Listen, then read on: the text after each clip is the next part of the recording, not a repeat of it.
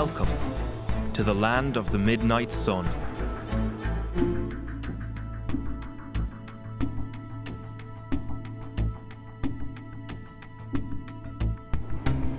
Now that the sun is shining all the time, it starts to have an impact on the land.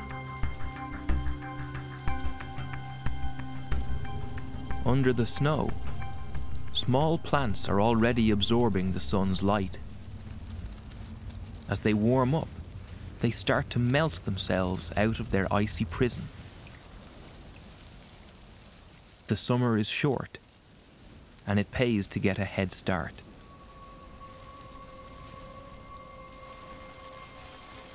One strange plant has taken this trick to an extreme. This is the compass plant, one of the great survivors of the Svalbard tundra. It can live for over 300 years.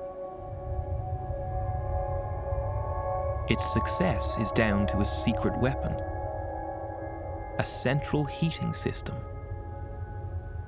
The spongy dome catches the sun around the clock, absorbing its energy. Though the air temperature is still hovering around freezing, the inside of the dome can rise to 30 degrees Celsius. But it doesn't heat up evenly. As the sun circles the horizon, its intensity varies.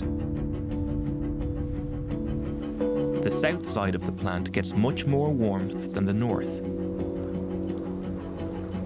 So when the flowers come, they erupt in sync with the sun, from south to north. It was the early explorers who first noticed this and used the strange plant to help find their way. Just like a compass.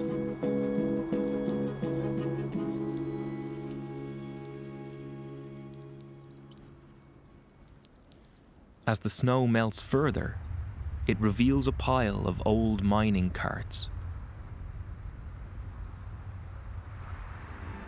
For plants that don't have their own central heating, the carts offer shelter from the biting wind.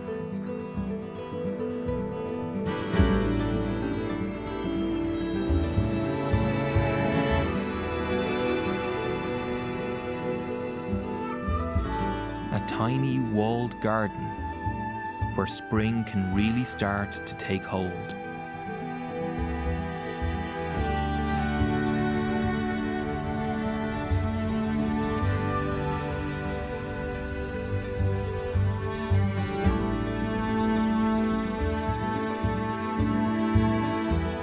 And as the sun's warmth increases further, the whole tundra starts to bloom.